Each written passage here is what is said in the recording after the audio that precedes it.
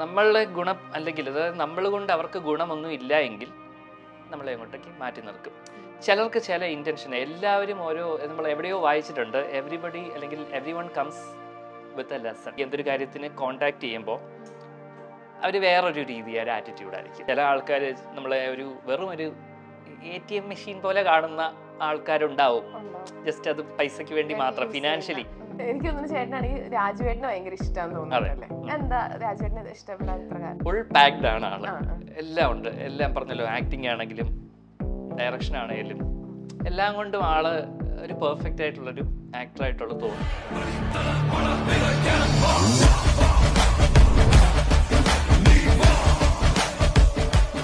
Serial രംഗത്തും politics സജീവമാണ്. ചിലർക്ക് മാത്രം അവസരങ്ങൾ കൊടുക്കുക, അതായത് ഇന്ന ആള് നമുക്കും പ്രിഫറൻസ് കിട്ടിയിട്ടുണ്ട്, പക്ഷെ അത് ക്യാരക്ടറിനെ ബേസ് ചെയ്തിട്ട്. ചില സിനിമകളുടെ കാര്യത്തിൽ അതുണ്ട്.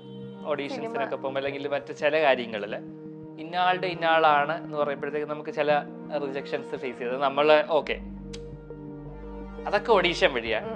എന്നാൽ ചിലർ ഓഡീഷൻ വഴിയൊന്നും അല്ല. ഏറ്റവും ഹൈലൈറ്റ് എന്റെ ചിരിയാന്ന് തോന്നുന്നുണ്ട്. ഭയങ്കര നിഷ്കളങ്കായിട്ടുള്ള ഒരു ചിരിയാ. അങ്ങനെ കണ്ടിട്ട് ഒരാൾ പെട്ടെന്ന് ഒരു നെഗറ്റീവ് ക്യാരക്ടർ ചെയ്യുമ്പോൾ അതിന് കുറെ കമന്റ് വന്നിട്ടുണ്ട്, ഇയാളെ കൊണ്ടൊന്നും പറ്റത്തില്ല. അപ്പൊ നമ്മള് സീരിയസ് റോള് ചെയ്യാൻ എനിക്ക് സത്യം പറഞ്ഞ സൈക്കോ റോളുകൾ ഭയങ്കര ഇഷ്ടമാണ്. ഹാർവിയോറ, the exclusive collection of Adenium plants. ഇനി നിങ്ങളുടെ വീടിന്റെ അകത്തളങ്ങളിൽ ഹാർവിയോറ Adenium plants പുഷ്പിച്ചു നിൽക്കും. വെബ്സൈറ്റ് വഴി ഓർഡർ ചെയ്ത് കഴിഞ്ഞാൽ ഇന്ത്യയിൽ എവിടെയും ഫ്രഷ് ആയി ഞങ്ങൾ Adenium plant നിങ്ങളുടെ വീട്ടിൽ എത്തിച്ചു തരും. കൂടുതൽ വിവരങ്ങൾക്കായി ഹാർവിയോറ വെബ്സൈറ്റ് സന്ദർശിക്കുക.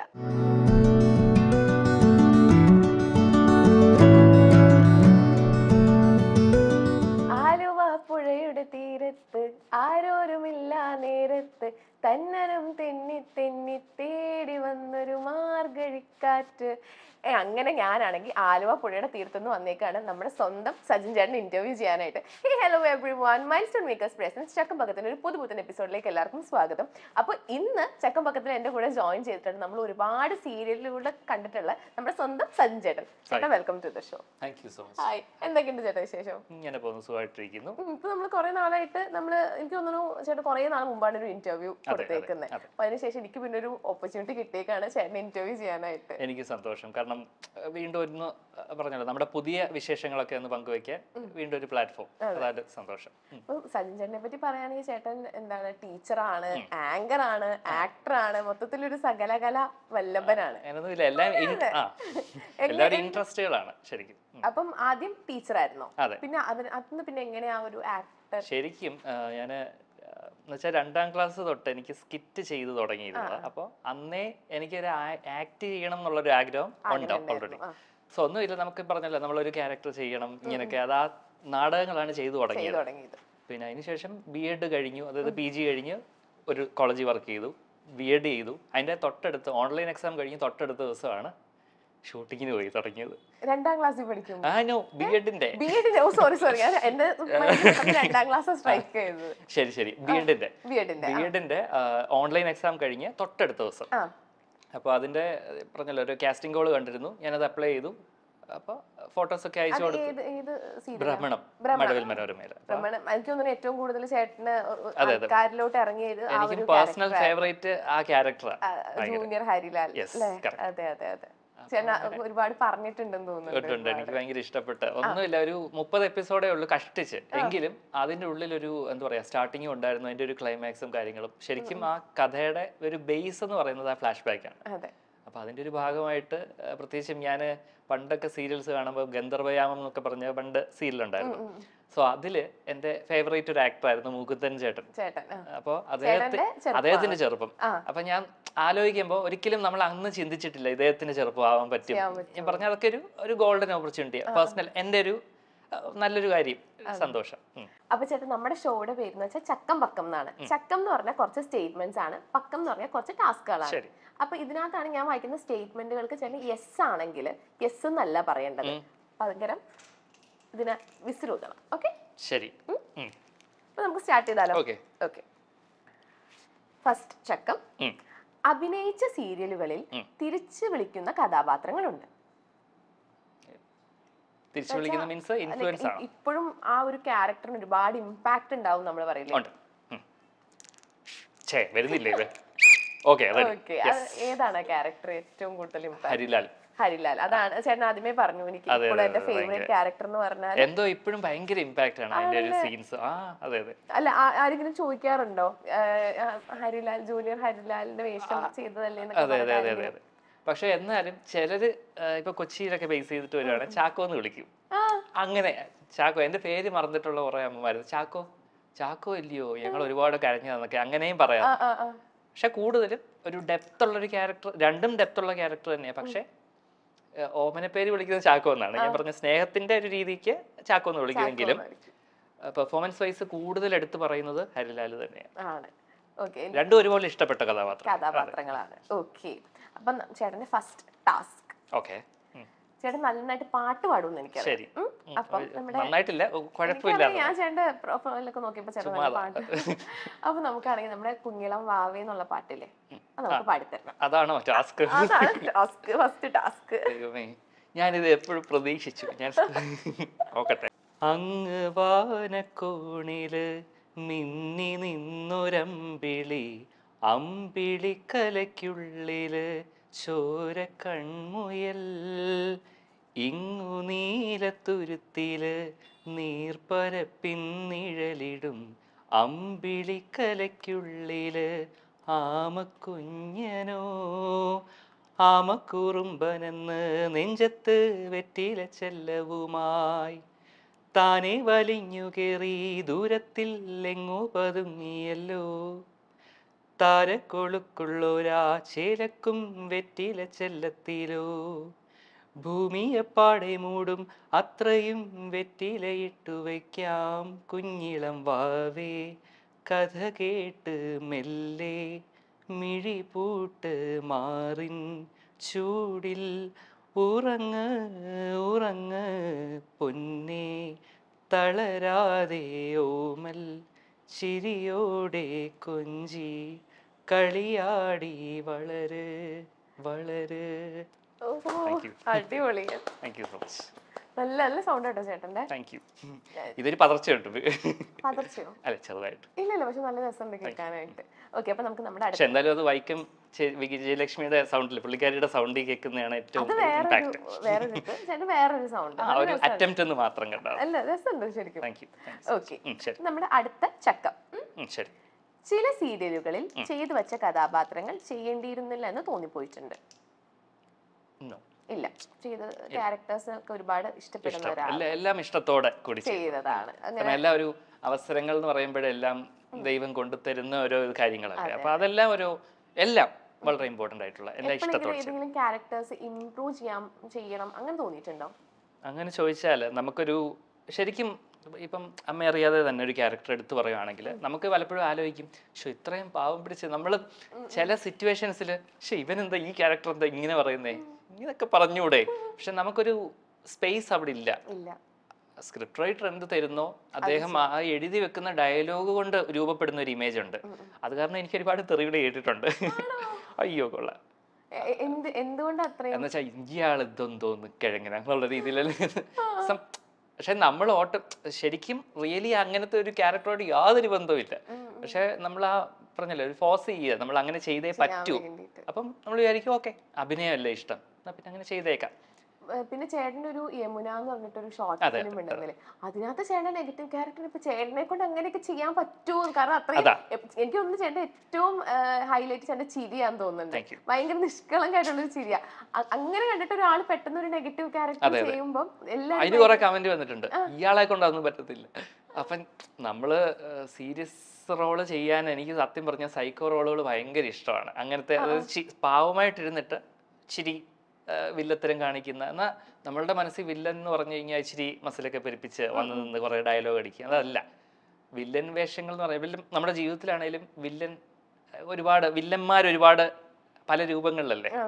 അപ്പൊ നമുക്ക് എക്സാക്ട് ഇതുപോലെയാണ് ഇയാൾ ഇങ്ങനെയാണെന്ന് പറഞ്ഞാൽ ഭയങ്കര മസിൽ പെരുപ്പിച്ച് ഭയങ്കര നിഷ്കളങ്കമായിട്ടുള്ള മനസ്സുള്ള ആൾക്കാരില്ലേ? ഉണ്ട്. അപ്പൊ അതുപോലെ അല്ല ഞാൻ പറഞ്ഞ റിയൽ ലൈഫുമായിട്ട് ഉണ്ടാവും. റിയൽ ലൈഫ് ഇൻസിഡന്റ് മെമ്മറീസിലെ തന്നെ വില്ലൻ വേഷങ്ങൾ എന്തുകൊണ്ടാണ് അങ്ങനെ? നമുക്ക് ഒരിക്കലും പ്രതീക്ഷിക്കുന്നില്ല ആള് ചിരിച്ച് നിന്നിട്ട് പെട്ടെന്ന് ആ ഒരു സൈക്കോ ക്യാരക്ടറിലേക്ക് മാറുന്നത്. അപ്പൊ അങ്ങനത്തെ ക്യാരക്ടേഴ്സ് ഒക്കെ കിട്ടിയ സന്തോഷം, ചെയ്യാൻ പറ്റും എന്നുള്ള വിശ്വാസമുണ്ട്. എനിക്ക് തോന്നുന്നു ചേട്ടനാണെങ്കിൽ രാജുവേട്ടന് ഭയങ്കര ഇഷ്ടമാണെന്ന് തോന്നുന്നല്ലേ? എന്താ രാജുവേട്ടന് ഇഷ്ടപ്പെടാൻ ഇത്ര കാര്യം? എന്താ വെച്ചാൽ പുള്ളി ഒരു എന്നാ പറയാ ഫുൾ പാക്ഡ് ആണ് ആള്. എല്ലാം ഉണ്ട്. എല്ലാം പറഞ്ഞല്ലോ, ആക്ടിങ് ആണെങ്കിലും ഡയറക്ഷൻ ആണെങ്കിലും എല്ലാം കൊണ്ടും ആള് ഒരു പെർഫെക്റ്റ് ആയിട്ടുള്ളൊരു ആക്ടറായിട്ടുള്ളത് തോന്നിയിട്ടുണ്ട്. ഭയങ്കര ഹാർഡ് വർക്ക് ചെയ്തിട്ട് എപ്പോഴും അഡ്മയർ ചെയ്യുന്ന ഒരു ആക്ടറാണ്. എല്ലാം തുറന്ന് പറയുന്ന ജെനുവിൻ ആയിട്ടുള്ള ഒരാളാണ്. ചിലക്കൊരു ആക്ടിങ് ലൈക്ക് ഇയാളൊരു എന്തൊരു ജാടയാ എന്നൊക്കെ തോന്നിയിരുന്നല്ലോ പണ്ടത്തെ ഇന്റർവ്യൂസിൽ. അപ്പൊ ഇപ്പൊ കുറച്ചുകൂടെ ആള് ഇന്ററാക്ട് ചെയ്ത് മിങ്കിൾ ചെയ്ത് ഇരിക്കുന്ന ഒരാളായിട്ട് തോന്നി. എന്തോ ഞാൻ തിയേറ്ററിൽ പോയി കാണുന്നുണ്ടെങ്കിൽ അത് പൃഥ്വിരാജിന്റെ പടമായിരിക്കണം, അല്ലെങ്കിൽ രാജുവേട്ടന്റെ പടമായിരിക്കണം എന്നുള്ളൊരു ആഗ്രഹമുണ്ട്. ഇപ്പൊ നമ്മൾ ഇന്റർവ്യൂസിലൊക്കെ കാണുമ്പോൾ കുറെ ഇങ്ങനെ തെറിവിളി കാര്യങ്ങളൊക്കെ ഉണ്ടാവും. പക്ഷെ ഇപ്പം അദ്ദേഹത്തിന്റെ എഫേർട്ട്, അദ്ദേഹം എന്താണെന്നുള്ളത് തിരിച്ചറിഞ്ഞു ആൾക്കാർ. അപ്പൊ വ്യത്യാസമാണ്. കാലാന്തരത്തിൽ എല്ലാവരുടെയും ഓരോ റിയൽ നേച്ചർ വന്നിട്ട് അക്സെപ്റ്റൻസ് ആണത്. ഫസ്റ്റ് ഒരു റിജക്ഷൻ, പിന്നീട് ഒരു അക്സെപ്റ്റൻസ്. പിന്നെ സ്ഥിരമായിട്ട് റിജക്ഷൻ ഫേസ് ചെയ്യുന്നവരുണ്ടാകാം. ലൈക്ക് നമുക്ക് അറിയത്തില്ല ഒരു. പിന്നെ എന്നായാലും എപ്പോഴും റിജക്ട് ചെയ്യുന്ന പറഞ്ഞില്ല, അദ്ദേഹത്തിന്റെ കാര്യം എടുത്തു പറയുകയാണെങ്കിൽ നമ്മളിപ്പം ആദ്യം ഒരു റിജക്ഷൻ ഉണ്ടെങ്കിൽ കുറെ കാലം കഴിഞ്ഞാലും നമ്മളുടെ എഫേർട്ടിന് ഒരു അക്സെപ്റ്റൻസ് ഉണ്ടായിരിക്കും. അപ്പൊ അദ്ദേഹത്തിന്റെ ആ ലൈഫിൽ നിന്ന് നമുക്കത് കാണിച്ച് അദ്ദേഹമായിട്ട് തന്നെ നിന്നു. അത്രേ ഉള്ളൂ. ഓക്കെ, അപ്പൊ ചേട്ടന്റെ അടുത്ത ടാസ്ക്. ഓ ശരി, പക്കം. ഓക്കെ,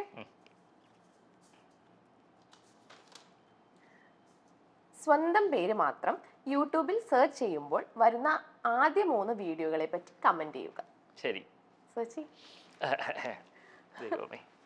അതായത് എന്റെ കമന്റ്സ് പറയണം അല്ലേ? ചേട്ടന് പറയാനുള്ളത്. ശരി, സജിൻ ഇടയ്ക്കിടയ്ക്ക് സെർച്ച് ചെയ്യാറുണ്ട്.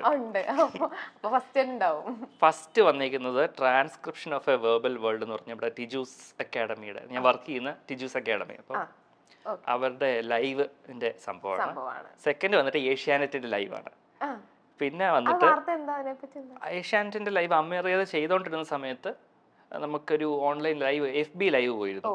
സോ അതിന്റെ വീഡിയോ കാണുന്നുണ്ട്. പിന്നെ വന്നിട്ട് ശിവം എന്ന് പറഞ്ഞിട്ടൊരു മ്യൂസിക്കൽ ആൽബത്തിന്റെ വരുന്നുണ്ട്. അതെ, പിന്നെ MG ശ്രീകുമാറിന്റെ കൂടെ ഉള്ള ഇന്റർവ്യൂ. അതിനെപ്പറ്റി പറയണോ? പറയാം, നേടാം. എപ്പിസോഡ് 425 വിത്ത് MG ശ്രീകുമാർ. അതിനകത്ത് യേശു ഒരു മിനിറ്റ് ഞാൻ പറയട്ടെ ക്യാപ്ഷൻ. വിവാഹം കഴിഞ്ഞ് പൊട്ടിത്തെറിഞ്ഞ ഇതല്ലേ? ഞാൻ ശരിക്കും അത് കണ്ടപ്പോ ഞാൻ വിചാരിച്ചു ഇവർ ശരിക്കും കല്യാണം കഴിയാതെ. കോമന്റ് സെക്ഷനിലാണെങ്കിൽ ഒരാൾ കമന്റ് ചെയ്തിട്ടുണ്ട് ഇങ്ങനെ, എന്താണ് ഇങ്ങനെ ഇവര് അമ്മയറിയാതെയില് ഭാര്യയും ഭർത്താവുമാണ്, ഇവര് ശരിക്കും റിയൽ ലൈഫിലും ഭാര്യയും ഭർത്താവായത് കണ്ടപ്പോ ഭയങ്കര സന്തോഷം. അങ്ങനെയൊക്കെ ഉണ്ടോ? ഉണ്ട്. ശരിക്കും ഞാൻ ഇന്റർവ്യൂവിന്റെ പർപ്പസിന് വേണ്ടി ഞാൻ നോക്കിയിരുന്നു, ശരിക്കും കല്യാണം കഴിഞ്ഞ. പിന്നെ ഞാൻ ഇങ്ങനെ നോക്കി സജിൻ ജോൺ ഫാമിലി നോക്കിയപ്പോ കണ്ടില്ല. അപ്പൊ എനിക്ക് മനസ്സിലായി ഇതുവരെ കേട്ടിട്ടില്ല, സിംഗിൾ ആണ്. അല്ല, ആ ഒരു ഇന്റർവ്യൂവിനെ പറ്റി എന്താ പറയാ? അതിനെ പറ്റി നമ്മള് എനിക്ക് തോന്നുന്നു സീരിയൽസ് ഇപ്പൊ നാട്ടുകാരാണേലും കണ്ടിട്ടില്ല, ഞങ്ങള് കാണാറില്ല എന്നൊക്കെ ചുമ്മാ ഒരു പറയും. അതെ, നാട്ടുകാരാണേലും ബന്ധുക്കളാണേലും ഞങ്ങൾ ഈ രീതിയിലൊന്നും കാണാറില്ല കേട്ടോ എന്നൊക്കെയുള്ള രീതിയിലാണ് പറയുന്നത്. പക്ഷെ ഈ ഇന്റർവ്യൂ എല്ലാരും കണ്ടിട്ടുണ്ട്. ശ്രീകുമാറിന്റെ കൂടെ MG സാറിന്റെ കൂടെ ഉള്ളത് നല്ലതായിരുന്നു എന്ന് പറഞ്ഞ്. അപ്പൊ ഞാൻ വിചാരിച്ചേ കൊള്ളാല്ലോ. പക്ഷെ അത് നല്ലൊരു മൈലേജ് ആയിരുന്നു. അമൃത TVയുടെ നല്ലൊരു ഓപ്പർച്യൂണിറ്റി തന്നെ ആയിരുന്നു ആ ഇന്റർവ്യൂ. പ്രത്യേകിച്ചും അദ്ദേഹമായിട്ടൊരു കുറച്ചു നേരമെങ്കിലും ഇരിക്കാൻ പറ്റുക എന്ന് പറഞ്ഞ പലരുടെയും.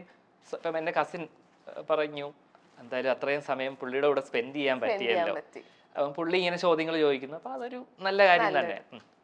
ഓക്കെ, അപ്പൊ നമുക്ക് നമ്മുടെ അടുത്ത ചക്കത്തിലോട്ട് പോവാം. ഷോ.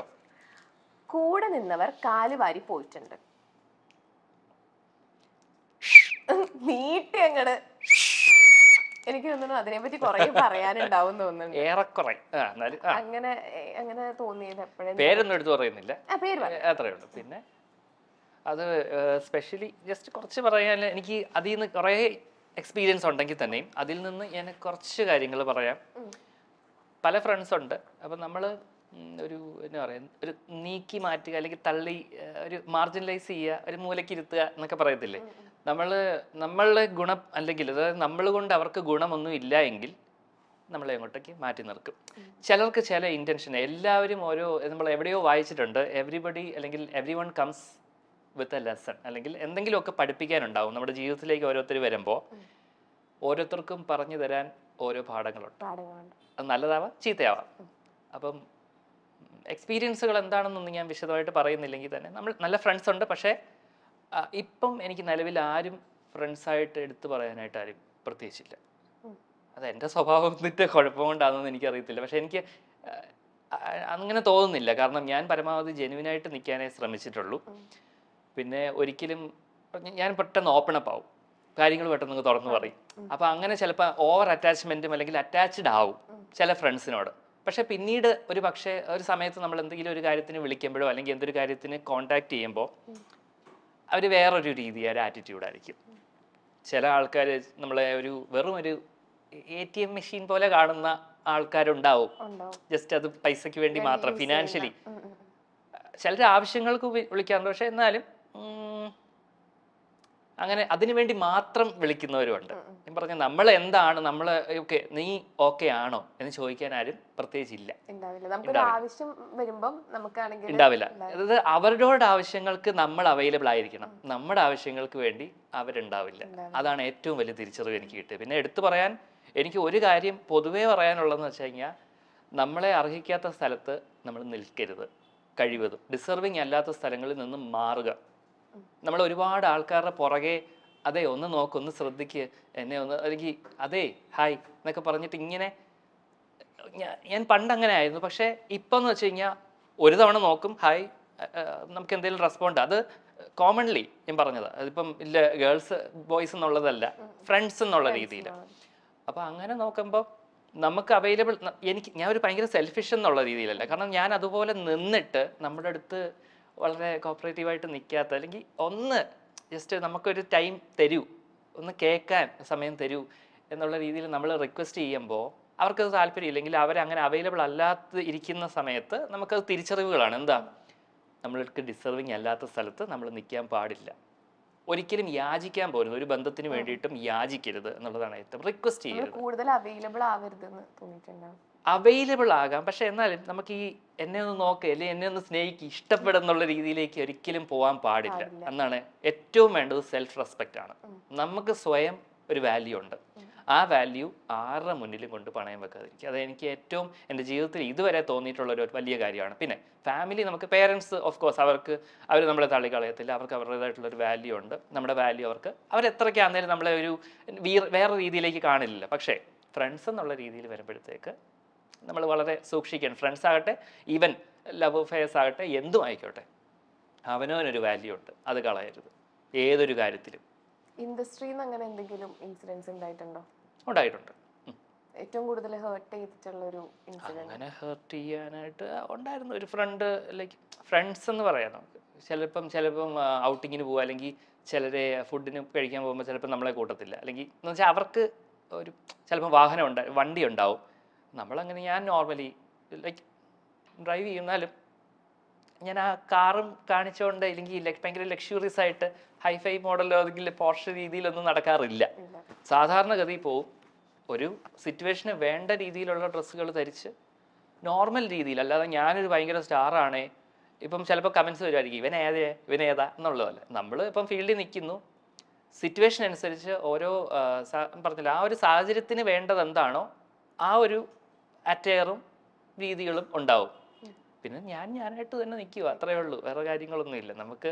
പിന്നെ നമ്മൾ വീക്ക്നെസ് എന്ന് പറയുന്നത് ചിലപ്പോൾ ഒരു ഓവർ അറ്റാച്ച്മെൻ്റ് ആയിരിക്കും, ചിലപ്പോൾ നമ്മളത് പ്രതീക്ഷിക്കും. പക്ഷേ ഇപ്പം എനിക്കതില്ല, കുറച്ചുകൂടെ മെച്ചുവേർഡ് ആയി എന്നാണ് എൻ്റെ വിശ്വാസം. പിന്നെയും ഇതുവരെ എൻ്റെ അടുത്തൊരു മറുത്തൊരു വാക്കോ അല്ലെങ്കിൽ നല്ല സപ്പോർട്ടീവ് എന്നല്ല, എന്നാലും നമുക്കറിയാം ഇഷ്ടം, ഒരു ഫ്രണ്ട്ലി എന്നുള്ള രീതിയിൽ നമുക്കൊരു ഇഷ്ടം തോന്നിയത് നമ്മുടെ ഒരു ക്ലാസ്മേറ്റ് ഉണ്ട്, വിശാഖ് സിംഹൾ എന്ന്. അതിന് 2ാം ക്ലാസ് തൊട്ട് കൂടെ പഠിച്ചത്. അപ്പോൾ അവന് ഈ പറഞ്ഞ ആക്ടിങ് ഇൻട്രസ്റ്റ്, വിശാഖ് സിംഹളൻ എന്നാണ്. അപ്പോൾ അതുകൊണ്ട് ആ പേരെനിക്ക് എപ്പോഴും ഓർത്ത്. അപ്പോൾ അവന് ഇപ്പം മാരേജ് ആയി ഞാൻ പറഞ്ഞപ്പോൾ അവൻ്റെ എല്ലാ കാര്യങ്ങളും നമ്മളോട് പറയാറുണ്ട്. ഒരുപാട് അറ്റാച്ച്മെൻറ്റും ഇല്ല, എന്നാൽ നല്ലൊരു ഫ്രണ്ടുമാണ്, അത്രേ ഉള്ളൂ. എന്നാൽ പറഞ്ഞല്ലോ ഒരുപാട് കാര്യങ്ങളൊന്നും, അവൻ്റെ കാര്യങ്ങളെല്ലാം നമ്മൾ ഷെയർ ചെയ്യും. എന്തെങ്കിലും ഒരു ആവശ്യം ഉണ്ടെങ്കിലും പിന്നെ എടുത്ത് പറയും, അത്രയൊക്കെ ഉള്ളൂ, വേറെ കാര്യങ്ങളായിട്ടുള്ളൂ. എനിക്ക് തോന്നുന്നു ഇപ്പം റീസെൻ്റ്ലി ഒരു ചേട്ടനൊരു സോഷ്യൽ മീഡിയ വഴി ഒരു പ്രൊഡക്ഷൻ കൺട്രോളർ ആണെങ്കിൽ ഒരു ട്രിവാൻഡ്രത്ത് ഒരു പ്രോഗ്രാമിനെ വിളിച്ചിട്ട് എന്തോ ഇൻസൾട്ട് ചെയ്തു, അങ്ങനത്തെ ഒരു ന്യൂസ് എന്തൊക്കെ? അത് ശരിക്കും പ്രോഗ്രാം അല്ലായിരുന്നു. ഞാൻ സാധാരണ നമ്മളെപ്പോഴും പണ്ട് മമ്മൂക്ക പറഞ്ഞ പോലെ ഇല്ല, സിനിമയ്ക്ക് നമ്മളെ ആവശ്യമില്ല, നമുക്ക് ആ സിനിമയെ ആവശ്യം എന്ന് പറയുന്ന പോലെ അഭിനയിക്കാൻ അവസരങ്ങൾ നമുക്കാണ് ആവശ്യം അല്ലേ? എല്ലാവർക്കും ഇപ്പം ഞാനിപ്പോൾ പോയി കഴിഞ്ഞാലും എനിക്ക് പകരക്കാരായിട്ട് ഇഷ്ടം പോലെ വരികയാണ്, പക്ഷേ ആവശ്യം എൻ്റെതാണ്. അല്ലെങ്കിൽ കണ്ടുകൊണ്ടിരിക്കുന്ന അഭിനയ മോഹികൾക്കും അവർക്കറിയാം അവരുടെ എക്സ്പീരിയൻസ്. അപ്പോൾ നമ്മൾ എല്ലാ കൺട്രോളർമാർക്കും അല്ലെങ്കിൽ എല്ലാവരോടും നമ്മൾ ചാറ്റ് ചെയ്യും. ഞാൻ എല്ലാവരുമായിട്ടും അത്യാവശ്യം കമ്മ്യൂണിക്കേറ്റ് ചെയ്യുന്നൊരു കൂട്ടത്തിലാണ്. എന്തുകൊണ്ട് ജസ്റ്റ് ഒരു ഗുഡ് മോർണിംഗ് ഇട്ട് ഒരു ഓർമ്മ പുതുക്കി, കാരണം നമ്മളിവിടെ ഉണ്ട് എന്നുള്ളത് അവരെ ഒന്ന് അറിയിക്കുക, ഓർമ്മിപ്പിക്കുക, അതൊരു നല്ല കാര്യം. അപ്പം അങ്ങനെ ഒരിക്കൽ മെസ്സേജ് അയച്ചു. അപ്പോൾ ആള് നോർമലി നമ്മളോട് ചാറ്റ് ചെയ്തുകൊണ്ടിരുന്ന ആളാണ്. അപ്പം നോർമലി ചാറ്റ് ചെയ്തുകൊണ്ടിരുന്ന ഒരാളോട് അപ്പം നമ്മൾ ആദ്യമായിട്ട് നേരിട്ട് ഞാനൊരു ലൊക്കേഷനിൽ പോയപ്പോൾ അദ്ദേഹത്തെ കണ്ടു, ജസ്റ്റ് ചിരിച്ചു, സംസാരിക്കാൻ വേണ്ടി അങ്ങോട്ട് പോയപ്പോൾ ആളെന്തോ ഭയങ്കര ഒരു ആറ്റിറ്റ്യൂഡ് ഇട്ടിട്ട് അങ്ങോട്ടേക്ക് പോയി. ഞാൻ വിചാരിച്ചു ഇയാളെന്ത് മനുഷ്യനെ. പക്ഷേ അതിൻ്റെ ബാക്കി ഞാൻ പറഞ്ഞല്ലോ, ഞാൻ അന്ന് പറഞ്ഞില്ലേ ഈ ഒരു സംഭവം ഇൻസൾട്ട് ചെയ്യുന്നു. പക്ഷേ ദൈവം ഉണ്ടെന്ന് പറയുന്നതിൻ്റെ തെളിവ് ഇതേ കൺട്രോളർ ഞാൻ ചെയ്ത ഒരു വർക്കിൻ്റെ കൺട്രോളറായിട്ട് വന്നു. ആ ഡയറക്ടറിൻ്റെ കയ്യിൽ നിന്ന് ആ കൺട്രോളർ ഒരുപാട് ചീത്തവിളി കേൾക്കുകയും ചെയ്തു. എന്നുവെച്ചാൽ ആള് പിന്നീട് എനിക്ക് മനസ്സിലായത് ആള് ശരിക്കും ഒരു ശുദ്ധനാണ്. വലിയ ചുമ്മാ ഒരു ആറ്റിറ്റ്യൂഡ് ഇട്ട് നടക്കുന്നതേ ഉള്ളൂ. അപ്പൊ ആ ഒരു തിരിച്ചറിവ് എനിക്ക് കിട്ടി. വലിയ കാര്യമൊന്നും ഇല്ല, ഒരു പാവം പിടിച്ചൊരു മനുഷ്യനാണെന്ന് പിന്നീട് മനസ്സിലായി. അപ്പം ഒരു തെറ്റിദ്ധാരണകളാണ്. ഇപ്പം കുഴപ്പമൊന്നുമില്ല, ഹാപ്പിയാണ്. നമ്മുടെ അടുത്ത ചക്കം. ശരി, വിസിൽ റെഡി അല്ലേ? ഓൾറെഡി. സീരിയൽ രംഗത്തും പൊളിറ്റിക്സ് സജീവമാണ്. സീരിയൽ രംഗത്തും പൊളിറ്റിക്സ് സജീവമാണ്. അങ്ങനെ തോന്നാൻ കാരണം പൊളിറ്റിക്സ് ചിലർക്ക് മാത്രം അവസരങ്ങൾ കൊടുക്കുക, അതായത് ഇന്ന ആള് നമുക്കും പ്രിഫറൻസ് കിട്ടിയിട്ടുണ്ട്. പക്ഷെ അത് ക്യാരക്ടറിനെ ബേസ് ചെയ്തിട്ട് അല്ല ഇന്ന ആളെന്ന് പറഞ്ഞിട്ട് ചിലര് അതിപ്പം എനിക്ക്. പക്ഷെ സീരിയലിന്റെ കാര്യത്തിൽ എനിക്ക് അത്ര ഒരുപാട് എടുത്തു പറയാനായിട്ടില്ല. ചില സിനിമകളുടെ കാര്യത്തിൽ അതുണ്ട്. ഓഡീഷൻസിനൊക്കെ പോകുമ്പോൾ അല്ലെങ്കിൽ മറ്റു ചില കാര്യങ്ങളിൽ ഇന്ന ആളാണ് എന്ന് പറയുമ്പോഴത്തേക്ക് നമുക്ക് ചില റിജക്ഷൻസ് ഫേസ് ചെയ്തത് നമ്മള് ഓക്കെ, അതൊക്കെ ഓഡീഷൻ വഴിയാ. എന്നാൽ ചിലർ ഓഡീഷൻ വഴിയൊന്നും അല്ല, ഫേവറിറ്റിസം ഉണ്ട് ഉറപ്പായിട്ടും. അങ്ങനത്തെ പൊളിറ്റിക്സ് അല്ലാതെ പിന്നെ ഒരു സംഭവമുണ്ട്. ഈ ചില ആൾക്കാർ, അതായത് അതോറിറ്റീസ്, ഇതിനെ ഷൂട്ടിംഗ് സംബന്ധിച്ചുള്ള അതോറിറ്റീസിന്റെ കാര്യത്തിൽ ഒരു പ്രിഫറൻസ് കൂടുതൽ ചില ആർട്ടിസ്റ്റുകൾക്ക് കൊടുക്കാറുണ്ട്. അതൊരു ബേസ് ചെയ്തിട്ട് ഇൻ ദ സെൻസ് ഫെസിലിറ്റീസിന്റെ കാര്യത്തിൽ. അത് ഇന്ന ആള് ഇപ്പം നമ്മളോട് ചോദിച്ചു കഴിഞ്ഞാൽ പക്ഷെ ഞാൻ ഒരിക്കലും ചോദിച്ച് വാങ്ങിക്കാറില്ല. നമുക്ക് കിട്ടുന്നതൊക്കെ സന്തോഷം. ഇപ്പം എ സി റൂംസ് ഒക്കെ ഇപ്പം നമുക്ക് ഓക്കെയാണ്. പണ്ട് തുടങ്ങിയ കാലഘട്ടങ്ങളിലൊക്കെ ചിലപ്പോൾ അത് ഞങ്ങളുടെ ഷൂട്ടൊക്കെ പുറത്തായിരുന്നു, ഡൽഹി ബോംബെ ഒക്കെ ആയിരുന്നു. അപ്പം അതുകൊണ്ട് എന്തായാലും നല്ല റൂംസും കാര്യങ്ങളൊക്കെ നല്ല പക്ഷെ ഒരു വർക്കിൽ വന്നപ്പോഴത്തേക്ക് ഇന്ന ആളെ മാത്രം ഒരു പ്രത്യേകം, അതായത് ചിലപ്പം വർക്ക് നേരത്തെ കഴിഞ്ഞാൽ അവരെ പ്രത്യേകം ഒരു വണ്ടിക്കകത്ത്. ഞാൻ ഒരിക്കൽ ഒരു പ്രോജക്റ്റിൽ നൈറ്റ് ഷൂട്ട് കഴിഞ്ഞു, എനിക്ക് നേരത്തെ കഴിഞ്ഞതാണ്. അപ്പോൾ അവിടുത്തെ ഒരു കൺട്രോളർ പറഞ്ഞു കഴിഞ്ഞു പൊക്കോ എന്നൊക്കെയാണ്. അപ്പം നമ്മുടെ ഇവിടെ അങ്ങുമല്ല, കേരളത്തിന് പുറത്താണ്. നമ്മൾ പോകാൻ വേണ്ടിയിട്ട് ആ വണ്ടിയിൽ കയറി, ഞാനും എൻ്റെ വേറൊരു ഫ്രണ്ട്സും ആർട്ടിസ്റ്റുകളൊക്കെ. അപ്പോൾ അവിടുത്തെ ഒരു ലേഡി ആർട്ടിസ്റ്റിനെ ഇതുപോലെ കഴിഞ്ഞു. അപ്പോൾ അവരെ കൊണ്ട് വിടാൻ വേണ്ടിയിട്ട്, അപ്പം നമ്മളും ആ വണ്ടിയിൽ സഞ്ചരിച്ചു എന്ന് പറഞ്ഞിട്ട് കുഴപ്പമൊന്നുമില്ല, നമ്മൾ ഒരേ ഹോട്ടലിൽ തന്നെ സ്റ്റേ ചെയ്യുന്നത്. പക്ഷെ അത് ഉടനെ കൺട്രോളർ പറഞ്ഞു എവിടെ പോകും, ഇറങ്ങ. അപ്പം ഞാൻ വിചാരിച്ചു എന്തുവാ ഇത് എന്നുവെച്ചാൽ നമ്മളൊരു വാഹനത്തിൽ കയറിയിരിക്കാനുള്ള കൊതി കൊണ്ടൊന്നുമല്ല, മറിച്ച് നമുക്ക് വർക്ക് കഴിഞ്ഞു എന്നോട് പോകാൻ പറഞ്ഞിട്ടാണ് ഞാൻ പോയത്. പിന്നീട് നമ്മൾ കയറി ഇരുന്നിട്ട് ഇറങ്ങ ഇങ്ങോട്ടെന്ന് പറഞ്ഞു കഴിഞ്ഞാൽ എനിക്ക് ഭയങ്കര ഒരു ഇൻസൾട്ടിങ് ആയിട്ട് അന്ന് തോന്നി. ഇപ്പൊ പിന്നെ ബോധേഡല്ല, ഒന്നും തോന്നലില്ല. ആണോ ഓടാ എന്നൊക്കെയുള്ള ബാക്കി പറയുന്നില്ലേ, അത്രേ ഉള്ളൂ. ഓക്കെ അപ്പൊ നമ്മുടെ അടുത്ത പക്കം. ഇനി അടുത്തത് ഒരു കോമ്പറ്റീഷൻ ആണ്, ജ്യൂസ് ഡ്രിങ്കിങ് കോമ്പറ്റീഷൻ. എവിടെ ജ്യൂസ് വരട്ടെ. ഷുഗർ കട്ടായിട്ടുള്ള എന്നോട് തന്നെ ഷുഗർ കട്ട് ഞാൻ പറഞ്ഞതാ, വല്ല ഷുഗർ ഇല്ല, നല്ല വെള്ളം കുടിച്ചാ പോരെ. ജിമ്മിൽ പോവാറുണ്ടോ? ഇല്ല, ജിമ്മിൽ പോവാറില്ല, ഷുഗർ കട്ടാണ്. ഓക്കെ ചേട്ടാ, അപ്പൊ നമുക്കായിട്ട് ജ്യൂസ് വന്നിട്ടുണ്ട്. ഈ ടാസ്ക് എങ്ങനെയാന്ന് വെച്ചാൽ 1 2 3 പറയുമ്പോൾ ആരാണത് പെട്ടെന്ന് കുടിച്ചു കഴിയണേ അവര് വിന്നർ. ഓക്കെ, റെഡിയാണോ? കുടിച്ചോ ചേട്ടൻ കുടിച്ചെന്നാ. ഷുഗർ കട്ട് ചെയ്ത് എന്നോടോ? ഞാന് ഷുഗർ പൊട്ടിച്ചു. പിന്നെ പൊട്ടാത്തെ ഞാൻ 1 2 3 പറയുമ്പോ കുടിച്ചോണേ. ശരി, ഒരു മിനിറ്റ്. 1 2. എനിക്കറിയാം ചേട്ടൻ കുടിക്കത്തില്ല എന്ന് എനിക്കറിയാം. ചേട്ടൻ ഷുഗർ കട്ട് ആയതുകൊണ്ട് ഞാൻ സമ്മതിക്കൂല. മര്യാദക്ക് കുടിച്ചോ. Okay, 1 2 3 go. ചേട്ടൻ കുടിക്കാനുള്ള.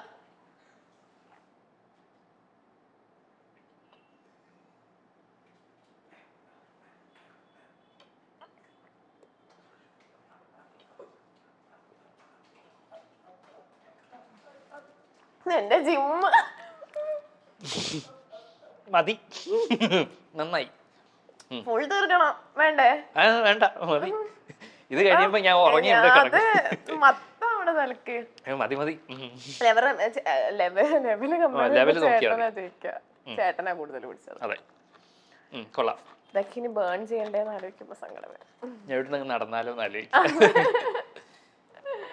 ഓക്കെ, ഇനി ഒരു മിനി സ്ക്രീൻ GK ആണ്. ശരി. അപ്പൊ ഞാനാണെങ്കിൽ ഇനി കുറച്ച് ഇത് ചോദിക്കും. അപ്പൊ ഇതിനകത്ത് നായകന്മാരും നായികമാരും ആരാണെന്ന് ഐഡന്റിഫൈ ചെയ്യണം. Okay, first one. നിങ്ങളുടെ സ്വന്തം ചന്തു, പർദീസയിലേക്കുള്ള പാത, മിഗായിലിന്റെ സന്തതികൾ എന്നീ സീരിയലുകളിൽ തുടങ്ങി ഇന്ന് മലയാള സിനിമയുടെ നായിക പദവിയിൽ തിളങ്ങി നിൽക്കുന്ന നടൻ. നിങ്ങളുടെ സ്വന്തം ചന്തു, പർദീസയിലേക്കുള്ള പാത, മിഗായിലിന്റെ സന്തതികൾ ഈ സീരിയൽ സ്റ്റാർട്ട് ചെയ്തിട്ട് ഇപ്പം നമ്മുടെ മലയാള സിനിമയുടെ നായക പദവികളിൽ തിളങ്ങി നിൽക്കുന്ന നടൻ. നടനാണ് മനോജ് കെ ജയനാണോ? അല്ല, അതേപോലത്തെ തന്നെ ഏകദേശം അടുത്തതി. ചൂടുണ്ട് കുറച്ചും കൂടെ. അല്ല, ബിജു മേനോൻ അല്ല, സോറി. കണ്ടിട്ടുണ്ടോ ഇത്? ഇല്ല, അതൊക്കെ വളരെ. ബിജു മേനോൻ അല്ലേ? അതെ, ഞാൻ കണ്ടിട്ടില്ല. ഞാൻ ഗസ് ചെയ്തതാ. പുള്ളി ഇങ്ങനെ പണ്ട് ഏതോ സീരിയൽസ് ചെയ്തിട്ടുണ്ട്, അതിലൂടെയാണ് വന്നതെന്നൊക്കെ അറിയാം. ഓക്കെ. അപ്പൊ നമുക്ക് അടുത്തതിലോട്ട് പോവാം. സ്വപ്നം, മേഘം തുടങ്ങിയ KK രാജീവ് പരമ്പരകളിൽ നായകനായി തുടങ്ങി ഇന്ന് എത്തി നിൽക്കുന്നത് ആക്ടർ കം സ്ക്രിപ്റ്റ് റൈറ്റർ. ആരാണ് ഈ നടൻ? നടനല്ലേ? ആക്ടറാണ്, സ്ക്രിപ്റ്റ് റൈറ്റർ ആണ് ഇപ്പോ. സ്വപ്നം, സുരേഷ് കൃഷ്ണയാണോ? അല്ല, തെറ്റിപ്പോയി. വെരി ബ്യൂട്ടിഫുൾ നടൻ തന്നെ. നടൻ തന്നെയാണ്. സ്ക്രിപ്റ്റ് റൈറ്റർ ട്രിവാൻഡ്രത്താണ് വീടെന്ന് തോന്നുന്നുണ്ട്. കൃഷ്ണകുമാർ അല്ല, ബ്യൂട്ടിഫുൾ എന്നുള്ള വാക്കായിട്ടൊന്ന് കണക്ട് ചെയ്ത് നോക്ക്. അനൂപ് മേനോൻ. യെസ്. ഓക്കെ, ഇനി അടുത്തത്. എന്റെ മാനസപുത്രി, വേളാങ്കണ്ണി മാതാവ് തുടങ്ങിയ സീരിയലുകളിൽ അഭിനയിച്ചു തുടങ്ങിയ നടി ഇന്ന് മലയാള സിനിമയുടെ മുൻനിര നായിക. ആരാണ് ആ നടി? നമിത പ്രമോദ്. അല്ല. അല്ലേ? തെറ്റിപ്പോയി. സോറി. അല്ലായിരുന്നു. എനിക്ക് പെട്ടെന്ന് നിഖില വിമലിനെ എനിക്ക് ഓർമ്മ വന്നേ. നിഖില വിമല് മാതാവിന്റെ ഒരു ക്യാരക്ടർ ചെയ്തിട്ടുണ്ടല്ലോ. സോറി കേട്ടോ ചേട്ടൻ പറഞ്ഞതാ. ശരി, അറിയായിരുന്നോ? ഈ സീരിയൽ കണ്ടിട്ടുണ്ട്. ഓക്കെ. അപ്പൊ അടുത്തത്. കൈരളി TVയിലെ ലൈവ് ഷോയുടെ അവതാരക, ഇന്ന് south Indian lady super star. ആരാണ് നായിക? കൈരളി TVയുടെ ലൈവ് ഷോയുടെ അവതാരകയായിരുന്നു. ഇപ്പോ നമ്മുടെ south Indian super star, lady super star.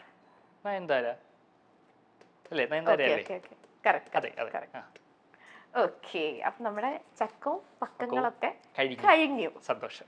Okay, last ആയിട്ട് ഒരു കാര്യം കൂടെ ചോദിച്ചോട്ടെ. ചക്കമാണ്, ഇതാണ് അറിയാൻ ഏറ്റവും താല്പര്യമുള്ളൊരു ചക്കം.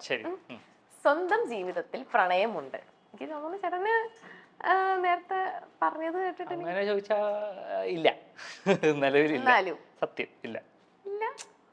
ഇതിനു മുമ്പ് ഉണ്ടായിട്ടില്ലേ? ഇഷ്ടങ്ങൾ ഉണ്ടായിട്ടുണ്ട്. എന്താ പറയാ, നമുക്ക് അഡ്മിറേഷൻ ഒക്കെ തോന്നിയിട്ടുണ്ട് എന്നുള്ളതല്ലാതെ അങ്ങനെ സീരിയസ് ആയിട്ടൊരു പ്രണയം അങ്ങനെയൊന്നുമില്ല. ഞാൻ എപ്പോഴും നമ്മൾ വെറുതെ പ്രേമിച്ച് നടക്കുക എന്നുള്ളതല്ലാതെ നമുക്ക് വിവാഹത്തിലേക്കുള്ളൊരു സംഭവമാണ് ഞാൻ നോക്കുന്നത്. ഒരു നല്ലൊരു റിലേഷൻ എന്നുള്ളതേ. അങ്ങനെ ഒരാളിനായിട്ട് വെയിറ്റിംഗ് ആണ്. നോക്കാം, വരുമായിരിക്കാം. അങ്ങനെ നമ്മളിപ്പോ ഒരുപാട് വിശേഷങ്ങളൊക്കെ പറഞ്ഞു. ഒരുപാട് നല്ല നല്ല കാര്യങ്ങൾ ചേട്ടൻ നമ്മളായിട്ട് ഷെയർ ചെയ്തു. ഒരുപാട് താങ്ക്സ്. ഇനി നല്ല നല്ല സീരിയലുകളും സിനിമകളും ഒക്കെ കാണാൻ പറ്റട്ടെ. എല്ലാവിധ ആശംസകളും. താങ്ക് യു ചേട്ടാ. Thank you so much.